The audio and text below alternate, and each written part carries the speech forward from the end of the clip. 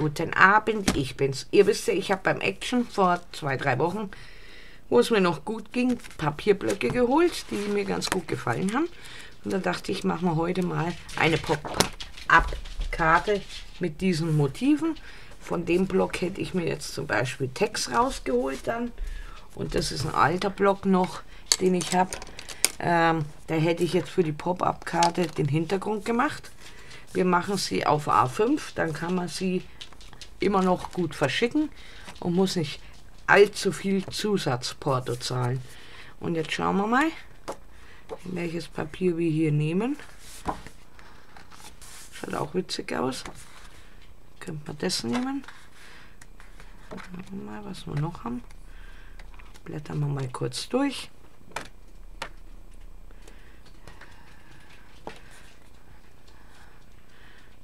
Das könnte man nehmen. Oder das. Ich finde das ganz witzig. So. Holen wir uns mal kurz raus. Dann schauen wir, wie rum das Papier nehmen würde. Ich würde fast sagen, so rum. Und da sieht man wieder, wie schön das Papier gearbeitet wurde, weil an der Kante ist wieder alles weiß. Das sind so typische Sachen. Schneiden wir mal kurz. Nicht schneiden. Holen wir das Falzbrett. Und zwar bei der Pop-Up-Karte, die würde ich jetzt immer auf 7 falzen und dann einen Rand mit 1 Zentimeter lassen, dass ich die Pop-Up-Box dann zusammenkleben kann. Bedeutet, ich falze es mir jetzt mal kurz komplett bei 7 und schneiden tue ich es bei 14,5. Dann habt ihr nochmal dasselbe Papier und könnt später nochmal eine Box machen. Gehen wir wieder hoch. Bei 7 an der Kante sind.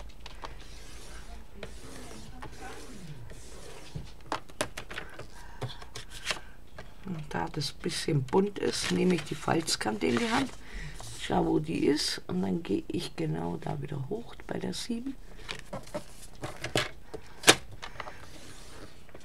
Da drüber. Ja. Dann mache ich nochmal 7.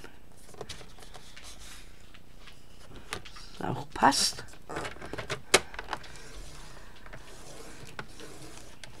Ist halt bei buntem Papier immer blöd, weil man sieht es nicht genau. Hier ist die Kante. Und jetzt gehe ich dann noch 1 Zentimeter hoch, damit wir eine Falzkante haben zum Kleben. So. Schneiden wir kurz hoch. Da haben wir nämlich schon dieses Weiße weg. Das können wir wegtun.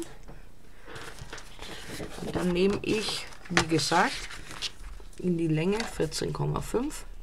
Schneiden wir auch. Und das Teil könnt ihr euch ja aufheben. Was sagst du? Nein. Das Teil könnt ihr euch unten aufheben, da könnt ihr dann nochmal eine Box machen. So. Und jetzt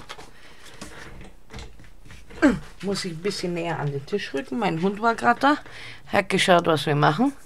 Vor 2 Minuten haben sie rumgekläfft. Wie blöd. Wo habe ich jetzt mein Falzbein? Heute finde ich wieder nichts. Kommt davon, wenn man tagelang nicht am Basteltisch ist. So schnell falzen. Und hier einmal.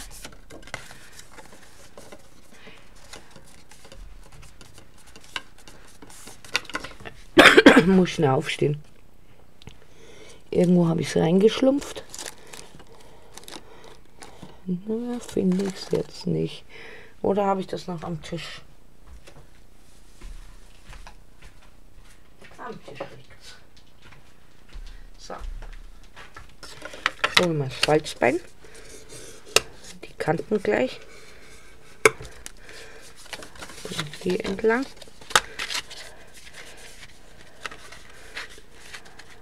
Gerade sind. Rauf und runter. Muss ja gerade sein. rauf und runter und hier nochmal.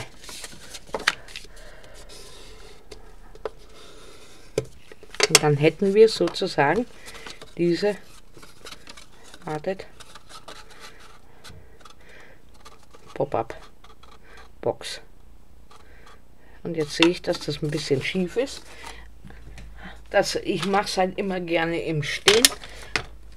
Durch das Licht sieht man es dann besser, muss ich nochmal anlegen, dass es auch die Kante ganz gerade hat. Wartet. Weil es immer ärgerlich ist, wenn es nicht gerade ist.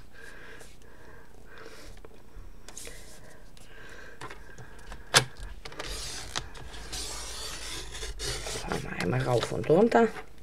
Und siehe da, haben wir das schon weg. Jetzt muss es passen.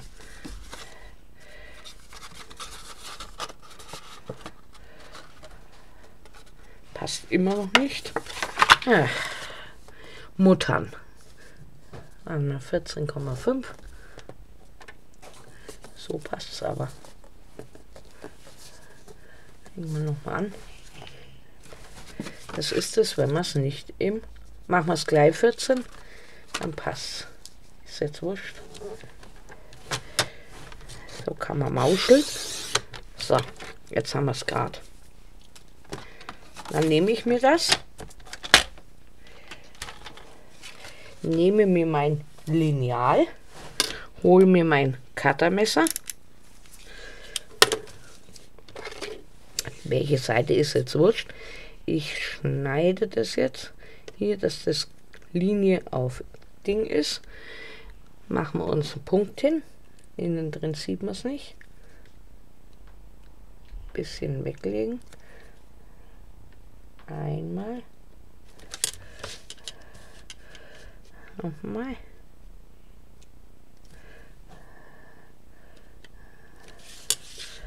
Und hier 6 cm. So. Und dann nehme ich mein Cuttermesser. Legen wir das hier am Falz an. Normalerweise nehme ich die Rückseite. Können wir jetzt auch machen, weil wir haben es ja vorgezeichnet. Gehen da genau in die Linie rein. Und schneiden uns das Papier. Einmal.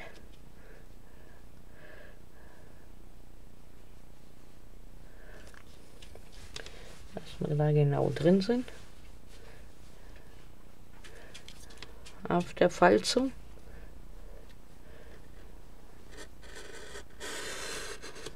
Zwei.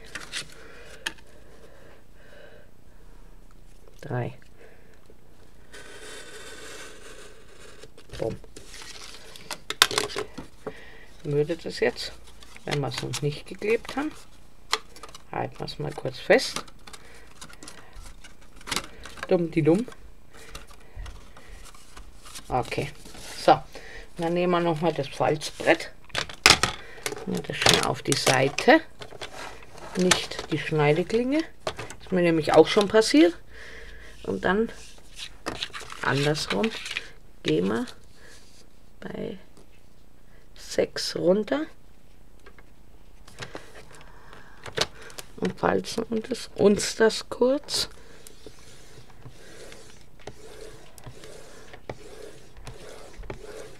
So.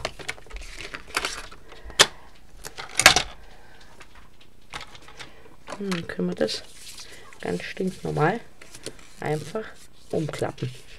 1, 2, 3, 4.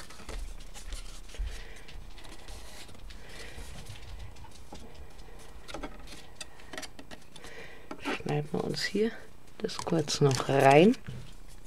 Ja, sonst können wir es nachher, wenn wir es geklebt haben, da nicht umknicken. Schneiden wir uns die Kante da kurz rein.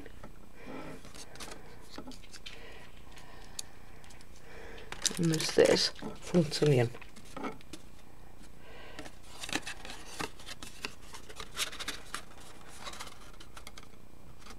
Genau, so. Und das Eck schneide ich weg.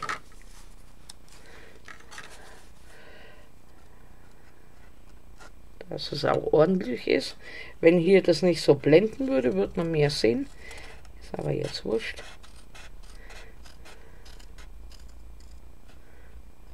Bumm. Haben wir jetzt mal den Rohling.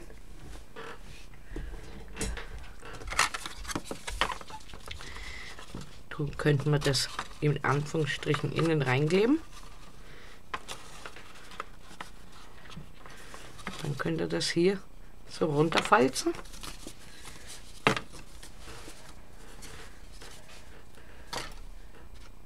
Und ich würde jetzt von dem Papier, was wir gerade gefalzt haben, für innen drin, für die Deckel oben, nochmal, dass wir es auch ordentlich haben und das schön ausschaut, das schneiden.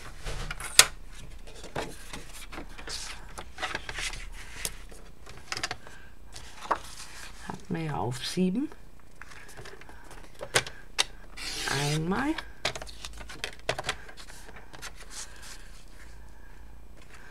Zweimal. Und dann brauchen wir es auf 6.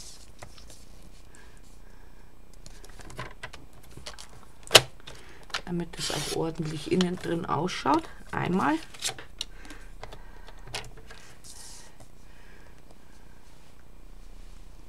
Zweimal.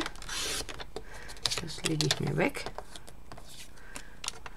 Und dann kann man dasselbe hier machen.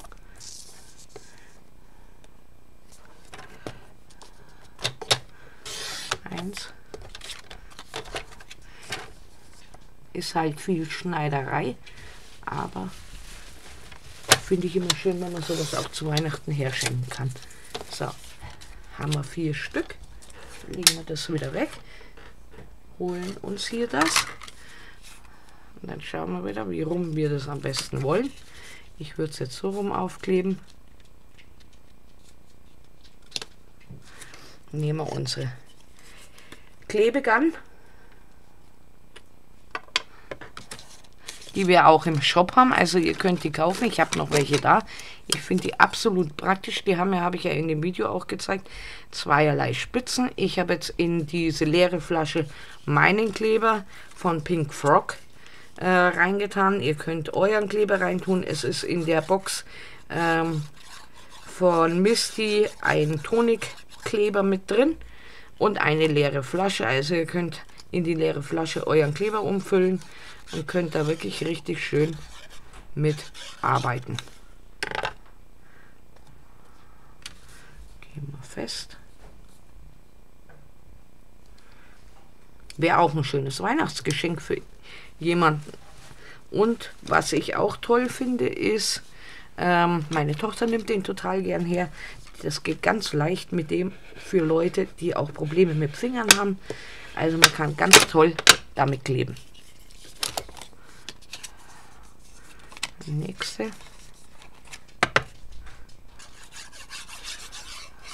Ich habe jetzt die dünne Spitze drin. Mit der dünnen Spitze könnt ihr auch super gut Schriften dann machen und verkleben. Ihr braucht im Endeffekt nur auf den Hebel drücken und der Kleber läuft von allein.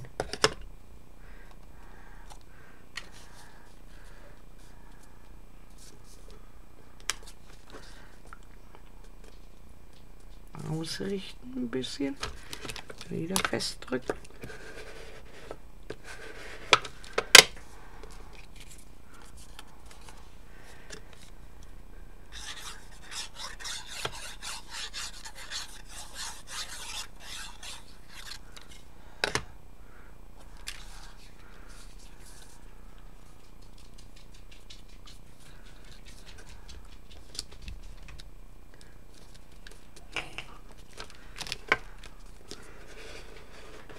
Und den Pink Frog, den ich ja schon ewig nehme, auch für meine Alben. Wartet. Da ist ein Eck. Das ist nicht gut. Schneiden wir uns schnell weg. Die nehme ich auch total gern her für meine Alben, weil das Papier wirklich super klebt. So, Eck ist weg. Eliminiert. Ja, Belly, ich schaue. Was hat der sich geklaut? Dankeschön, Isabel. Papier. Der Lucky hat sich wieder irgendwo Papier geklaut. Setze ich dich schnell gerade hin. Dankeschön fürs Sagen. Danke. Sonst hätte ich nachher lauter Kleinteile einsammeln dürfen.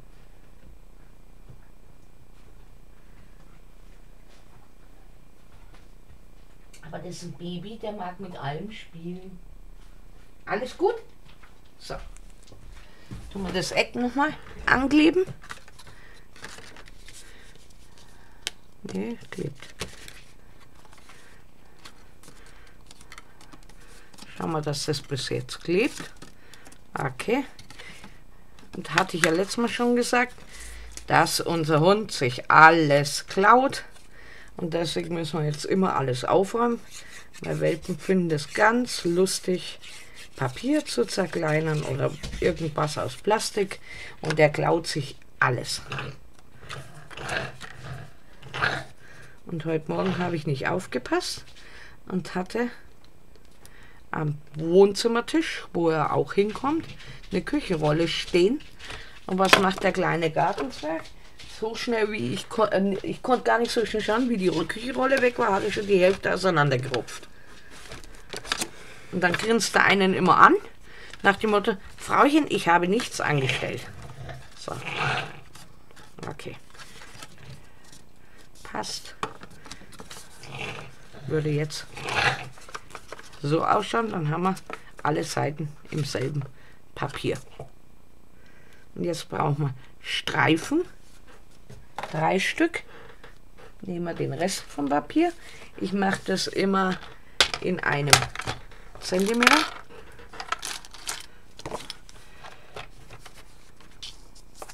Nehmen wir die längere Seite.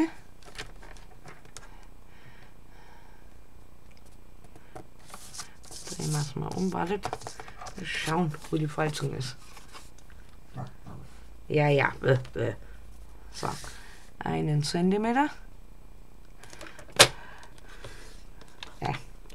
Schneiden. Hani. Gibt's ihn wieder zum Schimpfen. So, einen. Noch einen.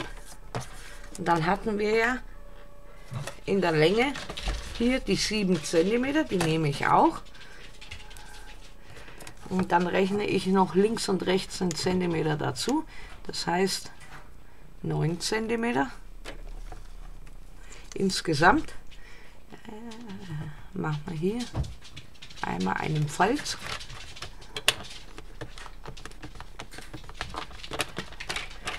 Und dann drehen wir es um. Wartet. Wenn ich es erwische. Hier einen Falz. Und dann drehen wir es um und schneiden es uns. Wartet. Erst falzen und dann bei 9 schneiden.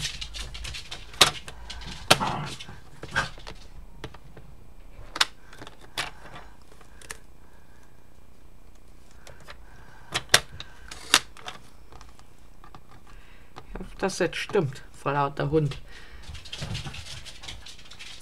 Schau mal. Passt. Dasselbe machen wir jetzt mit den anderen 2. Schneiden wir uns. Falz mal wieder. 1 Zentimeter. Dann drehe ich es wieder um. Dann falze ich es mir bei 8. Und bei 9 schneiden wir es. 8.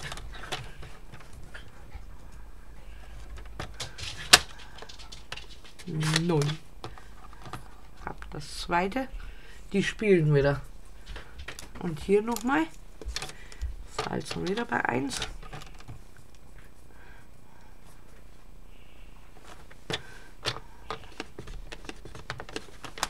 Drehen wir wieder um. Dann machen wir das zu 8. Soll ich den wegtun? Nö, mich stört der nicht. Der findet es eher witzig. 8 und dann bei 9 wieder schneiden.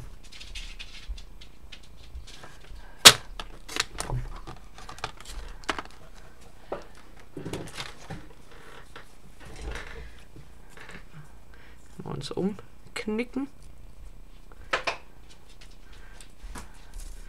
Holen wir uns her. Holen wir uns die Box her. Dann schauen wir. Hier tun wir es zukleben. Dann kleben wir es hier an der Kante fest. Und ich mache das, dass ich das, bevor ich es zuklebe, schon mal zumindest an den Kanten festklebe.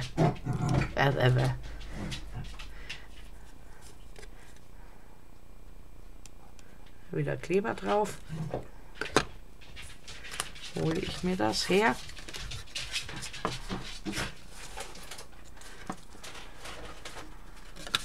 Also doch schauen.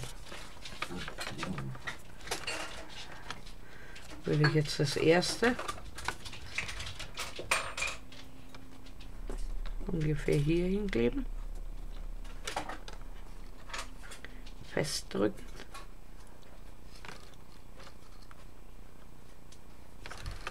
Dann hole ich das nächste.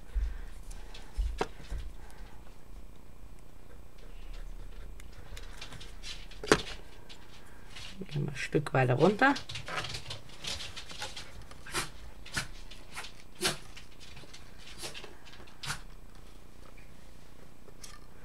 Auch festkleben.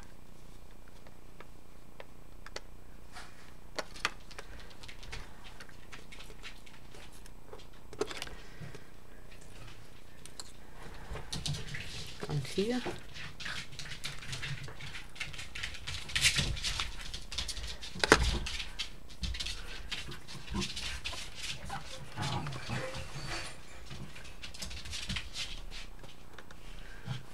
Hier andrücken, wenn du wohl da bleibst.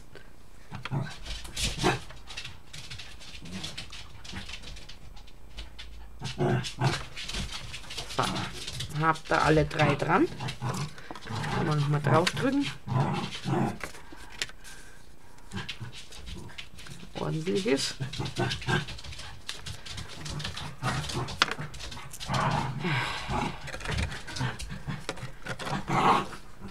Sonst geht's euch 2 gut. So. Würde ich jetzt erst hier festkleben an der Kante, dass das zu ist, und dann die Ecken.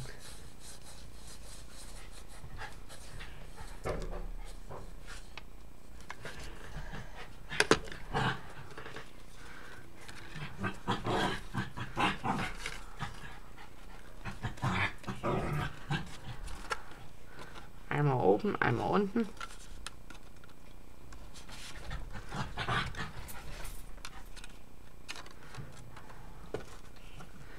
Dass das uns auch hält.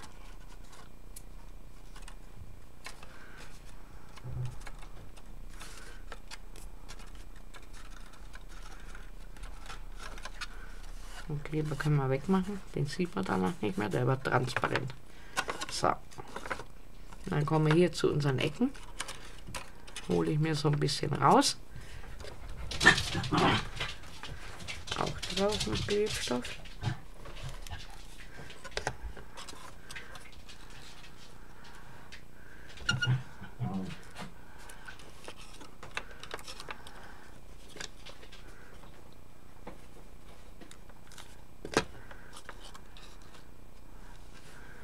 Die letzte. Vorsichtig, dass es auf der anderen Seite nicht reißt.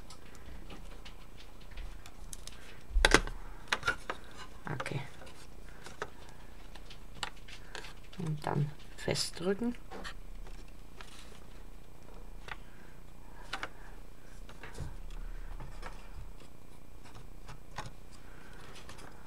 Rum. Kommt davon. 1, 2, 3.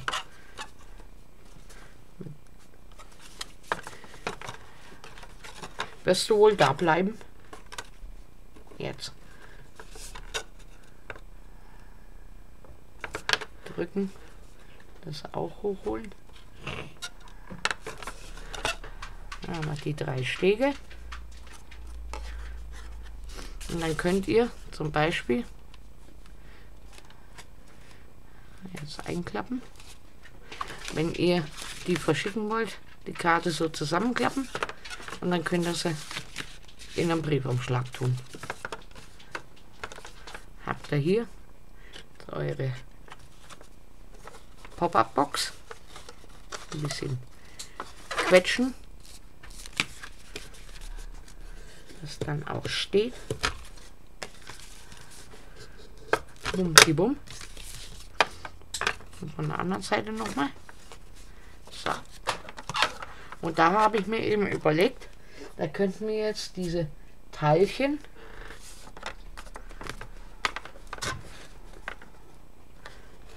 ein bisschen runtergerutscht.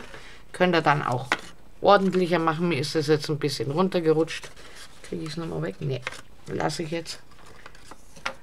Auf jeden Fall könnt ihr jetzt hier zum Beispiel diese Teilchen rausholen, was euch gefällt.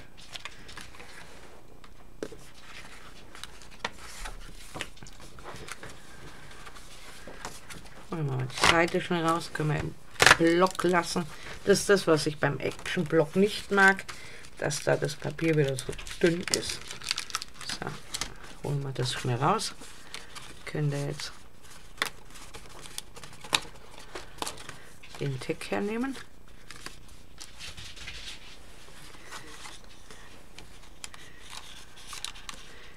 Jetzt ein Wichtelkopf noch dazu.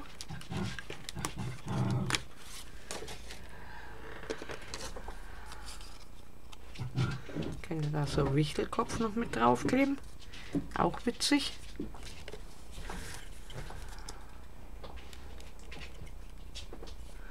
Also an der Seite ein bisschen Kleber.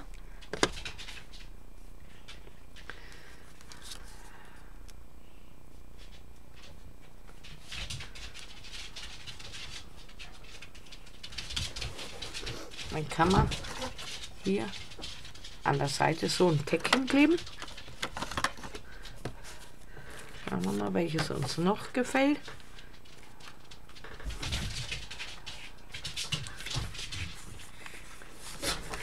Können wir das nehmen.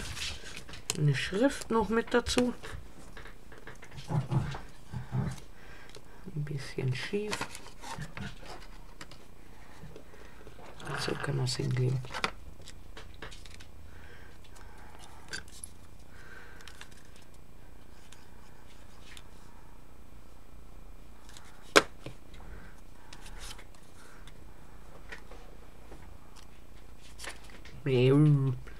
Heute habe ich es nicht. Man merkt, ich bin noch krank. So, und dann könnt ihr schauen, wie ihr es anklebt. Das heißt, da unten eine kleine Kante. Und hier gar nicht viel Kleber. Dann könnt ihr das schon mal da hinkleben.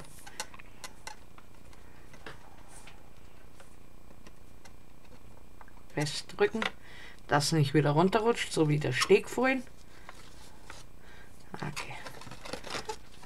Wenn das zusammenklappt, wird das jetzt so rausschauen.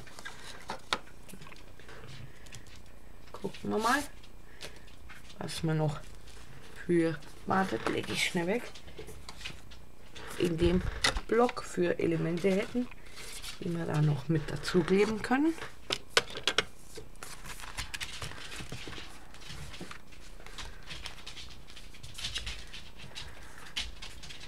Singenden Mäuse würden passen. Auch kurz rausziehen.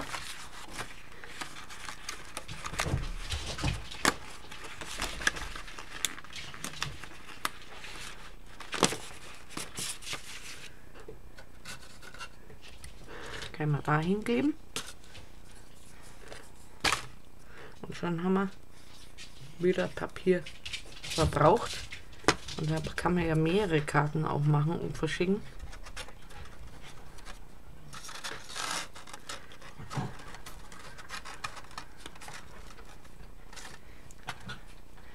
Das gescheit kleben. Einmal reindrücken. Alles in Ordnung, ihr zwei?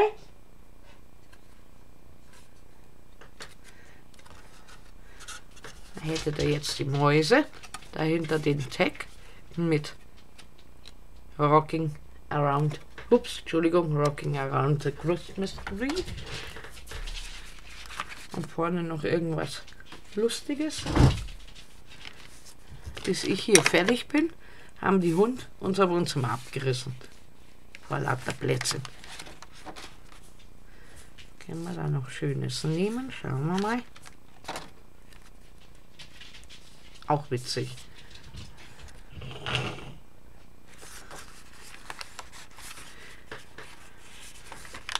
Dann schauen wir, ob wir so hinkommen. Dass wir es nicht.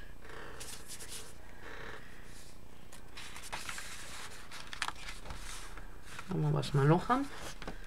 Irgendwas Kleines.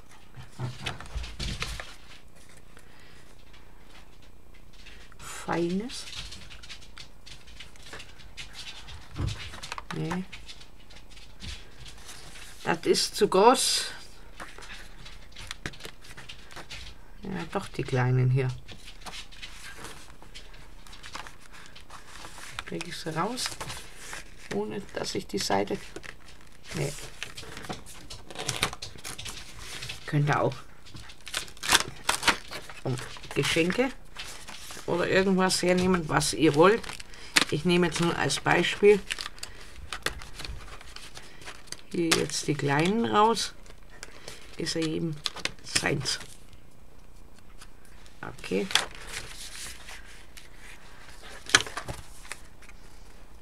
Und dann könnt ihr Geruchstest machen. Es riecht nicht. Das Papier in dem Fall. So. Und dann würde ich jetzt hier den so ein bisschen schief machen.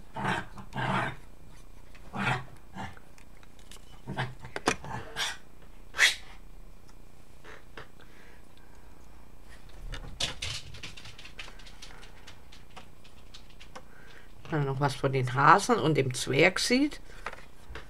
Und dann könntet ihr ja auch noch die Uhr nehmen. Darum habe ich die jetzt raus. Sozusagen kurz vor 12. Da kommen dann die Geschenke für die Kinder. Können wir die Uhr noch da so ein bisschen schief hinkleben. Dann hättet ihr hier so eine Pop-Up-Box. Könnt ihr so zusammenklappen. Wie gesagt, auseinander. Dann schauen wir noch. Vielleicht haben wir noch irgendeinen schönen.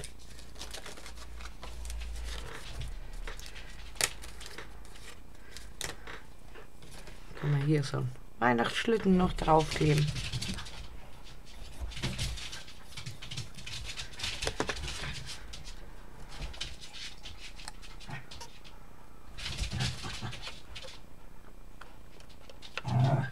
Da können da die Geschenke, wenn sie rausgehen aus dem Papier.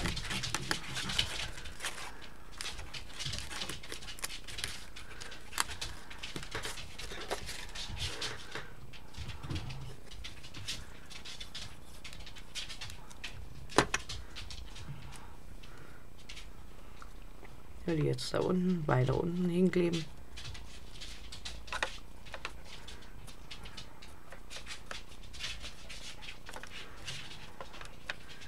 Auf der anderen Seite haben wir noch irgendwelche Geschenke. Lasst mal schon schauen. Weil da war doch noch was. Zack. Da sind noch welche. Ist halt immer sehr dünnes Papier. Können wir auf die andere Seite da noch kleben. Hier so ein bisschen schräg. noch ein großes mit dazu, dass es nicht so einsam wird. Und auf der anderen Seite könnt ihr auch die Geschenke dann nehmen.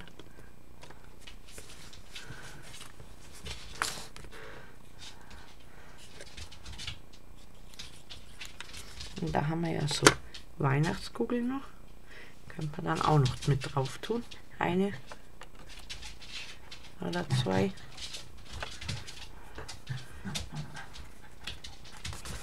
Oder das Geschenk. Wartet.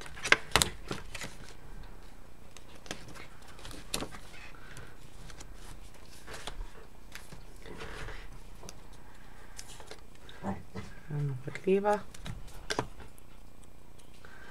Ja, hier noch mal ein bisschen so schief. Dann habt ihr außen rum. Und ich würde jetzt hier zum Beispiel eine Schrift noch nehmen.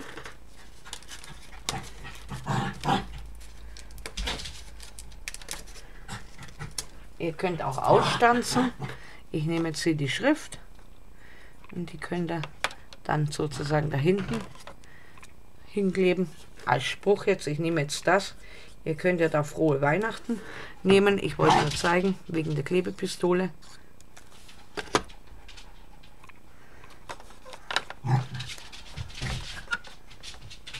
Lassen wir das schön hinkleben. Überall Rand haben.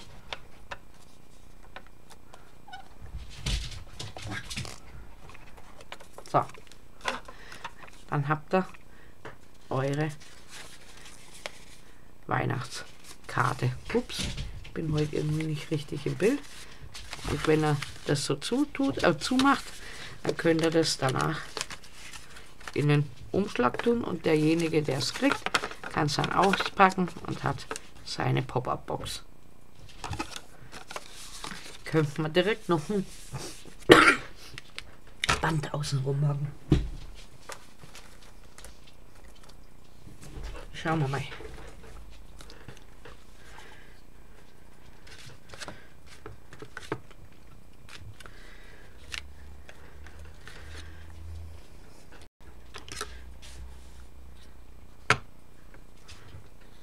Okay.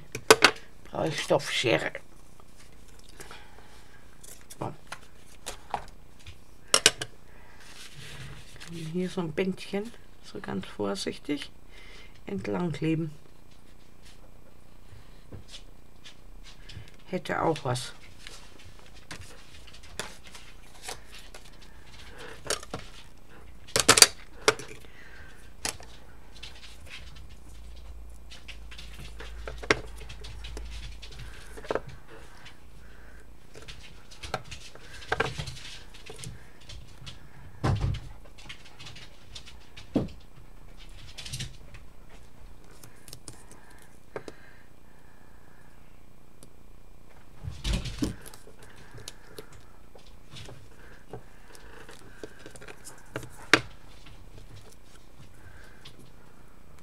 Langsam mit doppelseitigem Klebeband.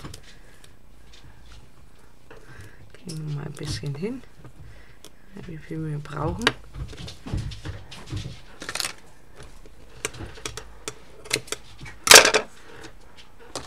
Entschuldigung für den Krach. Ordentlich draufkleben. Flatsch. So, was fest.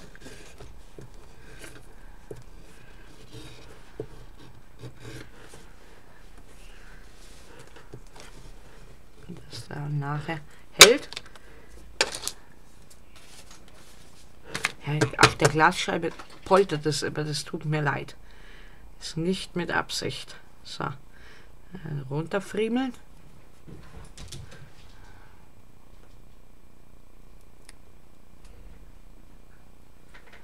Die Folie erwischen. Will ich noch ein bisschen Kleber da drauf tun.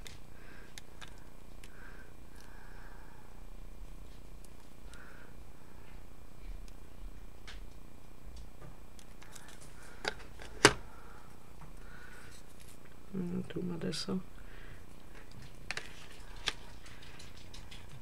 locker hier drauf kleben, dass wir dann auch noch die Seiten umklappen können. Und natürlich auch möglichst gerade. Okay.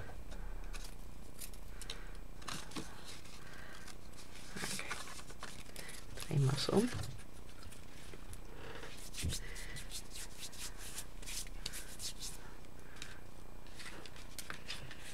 Jetzt da umkleben.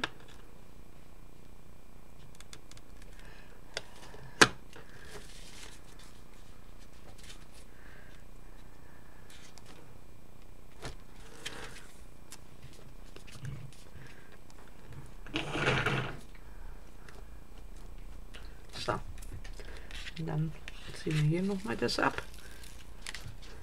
Und da auch Kleber drauf.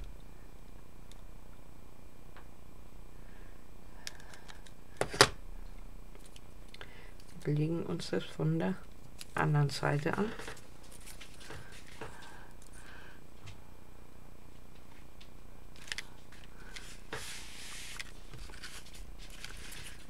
Und schneiden es hier dann ab.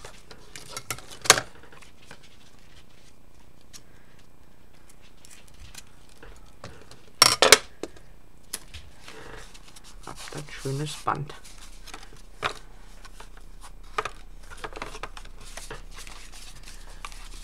Nach oben. Und so schaut es aus, wenn es aufstellt. Was noch mal sieht.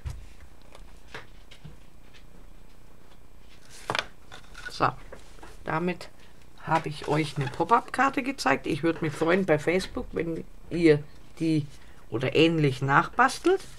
Und ich wünsche euch noch einen schönen Abend. Bis dann.